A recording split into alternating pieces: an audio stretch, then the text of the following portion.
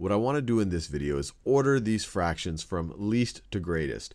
And the easiest way, and the way that I think we can be sure we'll get the right answer here, is to find a common denominator. Because if we don't find a common denominator, these fractions are really hard to compare. 4/9 versus 3/4 versus 4/5, 11/12, 13/15. You can try to estimate them, but what you can get you'll be able to directly compare them if they all had the same denominator. So the trick here, or at least the first trick here, is to try to find that common denominator.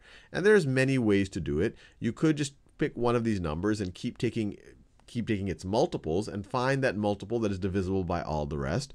Another way to do it is look at the prime factorization of each of these numbers, and then the least common multiple of them will have to have at least all of those prime numbers in it. It has to be composed of all of these numbers. So let's do it that second way, and then let's verify that it definitely is divisible. So 9 is the same thing as 3 times 3. So our least common multiple is going to have at least one 3 times 3 in it. And then 4 is the same thing as 2 times 2. So we're going to also have to have a 2 times 2 in our prime factorization of our least common multiple. 5 is a prime number, so we're going to need to have a 5 in there.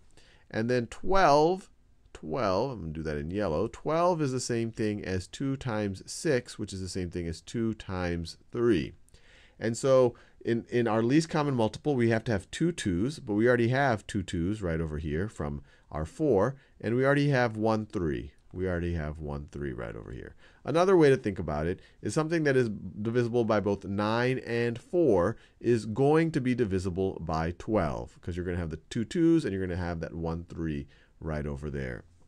And then finally, we need to be divisible by 15's prime factors. So let's look at 15's prime factors. 15 is the same thing as 3 times 5.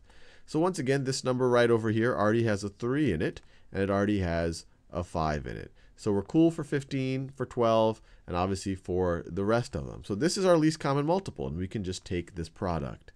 And so this is going to be equal to 3 times 3 is 9. 9 times 2 is 18. 18 times 2 is 36. 36 times 5. 36 times 5. You could do that in your head if you like, but I'll do it on the side just in case. 36 times 5, just so that we don't mess up. 6 times 5 is 30.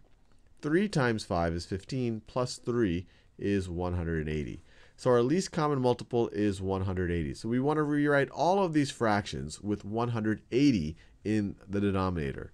So this first fraction, 4/9, is what over 180?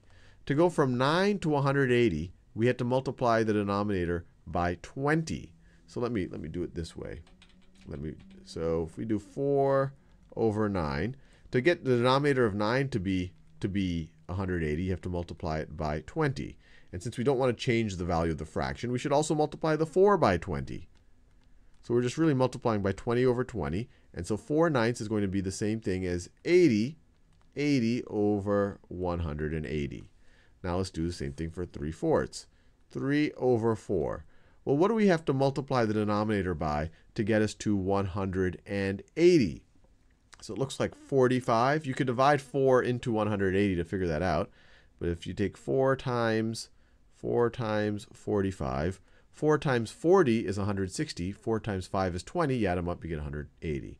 So if you multiply the denominator by 45, you also have to multiply the numerator by 45. 3 times 45 is 120 plus 15, so it's 135. 135, and the denominator here is 180. Now let's do 4/5. 4 over 5. To get the denominator to be 180, what do you have to multiply 5 by? So 5, let's see, if you multiply 5 by 30, you'll get to 150, but then you have another 30. So you have to multiply it. Oh, actually, we know it right over here. You have to multiply it by 36. Multiply by 36. Well, then you have to multiply the numerator by 36 as well. And so our denominator is going to be 180. Our numerator, 4 times 30 is 120. 4 times 6 is 24, so it's 144 over 180. And then we have only 2 more to do. So we have our 11/12. 11 over 12 is, so to get the denominator to be 180, we have to multiply 12 by So 12 times 10 is 120, and then you have 60 left, so you have to multiply it by 15. 15 in the denominator and 15 in the numerator. And so this gives us, the denominator gives us 180, and 11 times 15. So 10 times 15 is 150, and then you have one more 15, so it's going to be 165. 165. And then finally, we have 13 fifteenths. We have 13 fifteenths. To get to our denominator to be 180, you have to multiply it by 12. We already figured out that 12 times 15 is 180. So you have to multiply it by 12. That'll give us 180 in the denominator. And so you have to also multiply the numerator by 12 so that we don't change the value of the fraction.